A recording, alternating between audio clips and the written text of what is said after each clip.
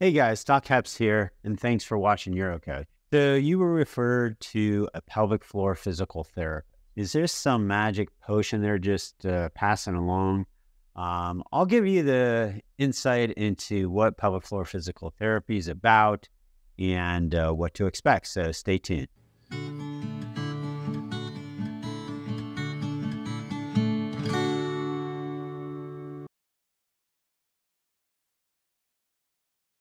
Hey guys, so the question we're going to go over today is pelvic floor physical therapy. Is this some magic or just some hocus pocus that the doc sent you on a wild goose chase? Well, I'll give you some insight as to why we as urologists might refer you over to a pelvic floor physical therapy specialist, what it's about, why we use it, things to expect, and I'll give you my overall opinion on it towards the end. What is pelvic floor physical therapy? Well, it all started with this guy named Arnold Kegel.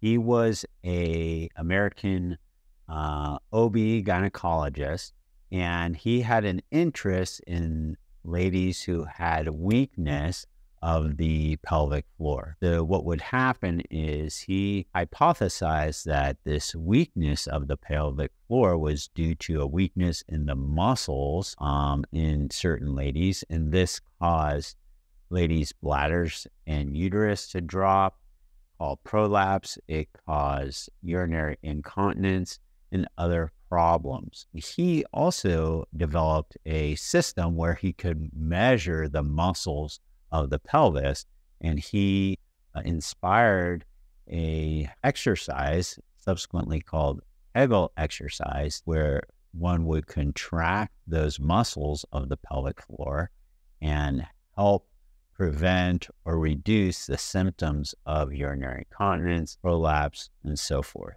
It turns out that there are multiple studies when hundreds of ladies are put into a program of pelvic floor physical therapy, and they would do variations of this Kegel exercise, that they actually had some improvement in their urinary symptoms. It's not a complete reversal, but some ladies would stabilize their symptoms, wouldn't get worse, and some ladies did have some improvement along with other lifestyle changes. He was a doc that passed away back 1974 or so. He worked at USC, Southern California, in LA. So a little bit of a history about what pelvic floor physical therapy is based on. And it's sort of evolved where it's become an important component of what we as urologists have in our armamentarium to offer patients who have weakness of the pelvic floor, causing symptomatic urinary symptoms or what we call prolapse, where the bladder or bowel or uterus has fallen or dropped. Pelvic floor physical therapy, who really needs it? Well, we as urologists could refer a significant amount of our patients to pelvic floor physical therapy because the risks are almost zero. So we refer people who have urinary incontinence. You could also have bowel incontinence, people who have pain in the pelvis, and we can't find a good reason. We look for a stone, we look for an infection, but they have pelvic pain, and the urologists and gynecologists have done their entire workups, whether it be examinations and imaging, and we think there's some muscular dysfunction. The next step would be working with a pelvic floor physical therapist to help with those symptoms. Men who have inflammation and pelvic pain, also known as chronic pelvic pain, sometimes falls under the overall heading of prostatitis. Oftentimes, these men have an inflammatory component of pelvic floor muscles and prostate, we believe, and some of these pelvic floor muscles go into, we think, spasm, and they can be helped by the pelvic floor physical therapy team. Also, something that we're using more and more now is patients who are going to plan to undergo surgery, whether it's prostate surgery or prolapse repair surgery. Oftentimes we'll see if they're interested in seeing a pelvic floor physical therapist, not only after surgery to help revitalize those muscles of the pelvis, but also before surgery to just learn how those pelvic floor muscles work. So what's this pelvic floor physical therapy about? Well, what we believe and what the pelvic floor team may teach you is they want you to learn to use the pelvic floor muscles, which is kind of like a fan of muscles that are shaped into a funnel of the pelvis. And through that fan and funnel, past the urethra, the vagina, and the rectum. So these muscles, like any other muscles in the body, are designed to function normally. They relax and contract in appropriate and coordinated fashion. And if there's a spasm of these muscles, just like if you had a cramp in your leg or your back, these muscles won't work properly. And they can cause urinary symptoms, bowel symptoms, and they can cause pain.